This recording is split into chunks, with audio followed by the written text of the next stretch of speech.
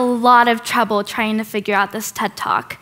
I knew what I wanted to talk about and the story I would tell, but when it came down to actually writing it, I couldn't figure out what to say. Major writer's block. Something you don't want to have when you have a deadline for a TED Talk. And so, in an attempt to clear my mind from the blankness, I laid in my bed, wondering, why can't I figure this out? I know the story I want to convey and the message, but I can't seem to translate my mere thoughts into words. Here was my idea. When anyone asked me anything about my favorite subjects, music styles, anything, classes, it all came down to one faulty answer. I don't know. I'm too indecisive. My fear of fitting into the ideals of society shut me and my imagination down from the very beginning of my life. The one question I always had an answer to, however, was that question adults love to ask. What do you want to do when you grow up? Immediate answer, a doctor. And the best part about it is that it seemed to be something people liked to hear. They'd applaud me as if I'd made the most intelligent decision of the universe. When I was younger, I loved anatomy. I loved studying the different systems of the body. My favorite was the cardiovascular system. I would recite the circulation of the blood over and over to the point in which my sisters had to beg me to stop. I don't know why I found interest in this, but it fascinated me. The way in which the different systems of the body work together to create something so wonderful, a human being, a person. And so, at a very young age, I decided this is what I want to do in my life. This is my calling, and no one could convince me otherwise. At age 4, I decided I had my whole life planned out. I would be an amazing student, get into Stanford, graduate, get an amazing job, become the best doctor around, and of course, become super rich. But my 4-year-old brain left out a few uncalculated factors. About 10 years later, I realized this is not what I want to do in my life. I don't know why I lost interest in medicine or how. All I know is that I did. And so I started to do what most do. Question my life. The meaning behind it, of what would come next, the purpose. And then I started wondering why I wanted to do medicine in the first place. I mean, I loved anatomy, but I loved so many other things, so why medicine? My mother tells me that it's because I wanted to help people. I wanted to take care of her and my father when they grew older, like a thank you. But there must be other ways of doing so. So I questioned, is this all just a trick of our society? The way in which we put ourselves in social hierarchies from a young age, having things such as our careers put into this different things that we feel we have to achieve. And so, as I lost myself in all these questions, I decided it doesn't matter, at least not now. If push comes to shove, I can just go into college undeclared and explore my options. So, I decided to focus on myself, my well-being, and focus on my hobbies. In doing so, I was presented with the opportunity to audition for the Western Stage's production of Tuck Everlasting. After a couple weeks of auditions and callbacks, which felt like an eternity, I booked the lead as Winnie Foster. Surprised but delightedly, I accepted the role, putting everything in to demonstrate that I belonged. I had countless hours of rehearsal. Tuesday through Friday, 6 to 10. Saturday and Sunday, 12 to 4, and after a very late lunch break, 6 to 10. Soon enough, my life became split between school and theater. But, of course, school is always the priority, always is and always will be. But theater started becoming a little more of my priority. I loved it. Being at the Western stage, there was something about the way in which I could use my voice as a form of expression.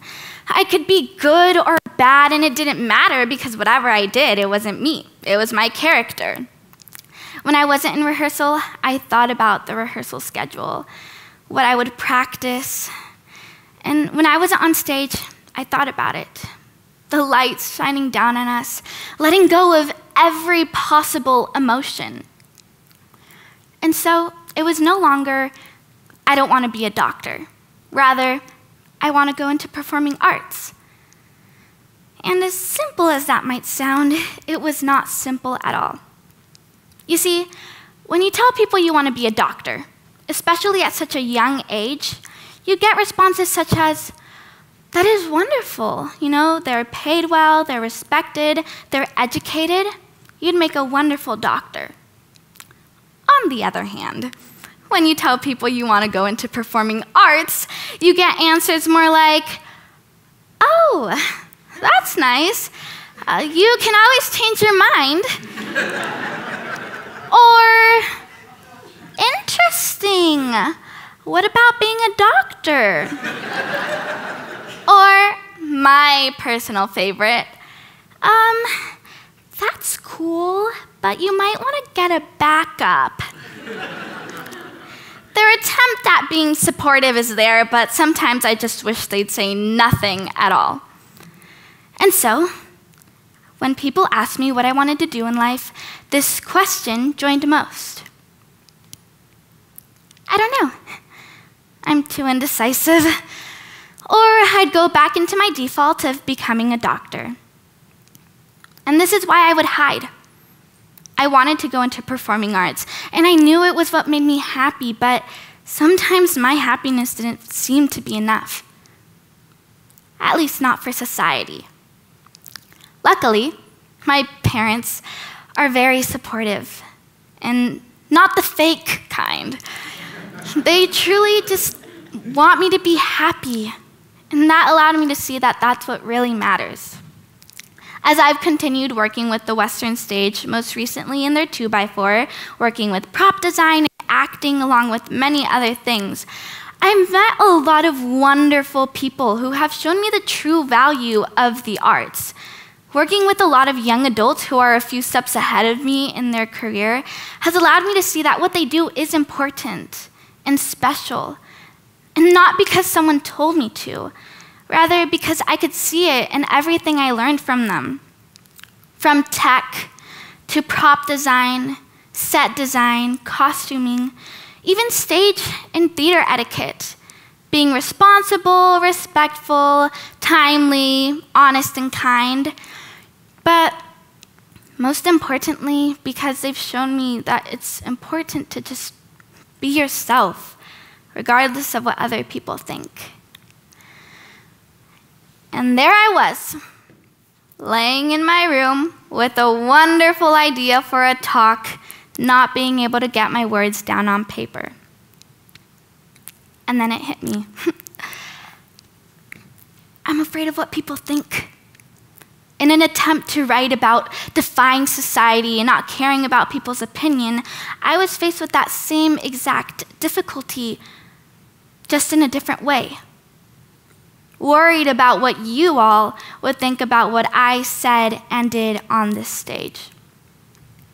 So, I'm not here to tell you to not be afraid or that you shouldn't worry about people's opinions, because you will. Even if you try not to, you most likely will. And when you think that you don't, ask yourself, am I being myself, or am I being what I think other people want me to be? I do, however, have this request. If there's something you want to do, something you think will bring something positive and powerful out of you, do it. Don't let other people's opinion be the reason that you don't. And if you're afraid of the outcome, that's when you know that it's important. I'll start. Can I please have a volunteer?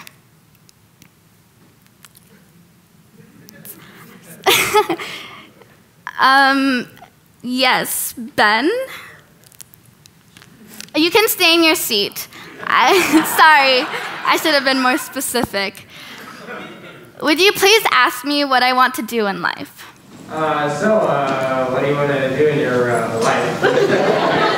You see, it's funny you ask. I was just thinking about that.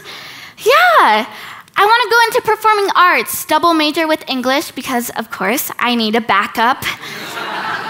And, there's also art in that, poetry, literature, creative writing. And I truly just feel like it brings out something great in me.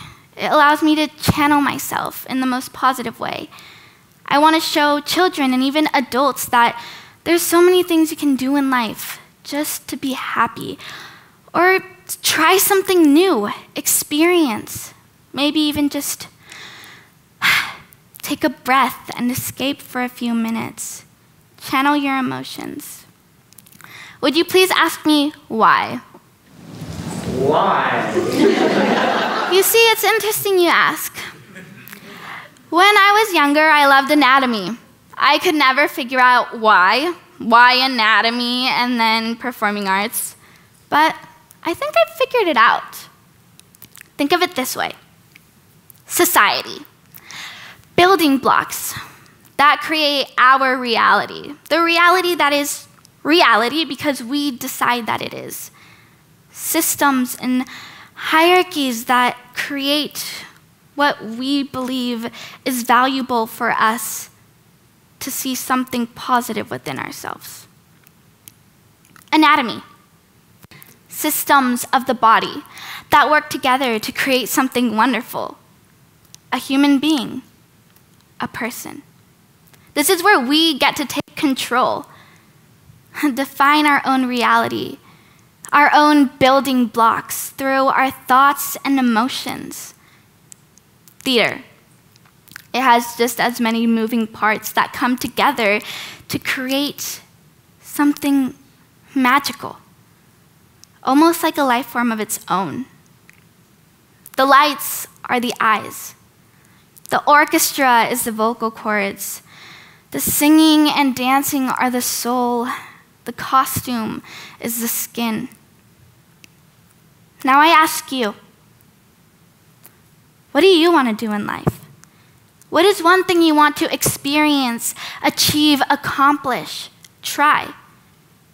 It can be anything, big or small. It doesn't have to be life-changing. It can be if you want it to. I just have one request. Whatever you choose, own it.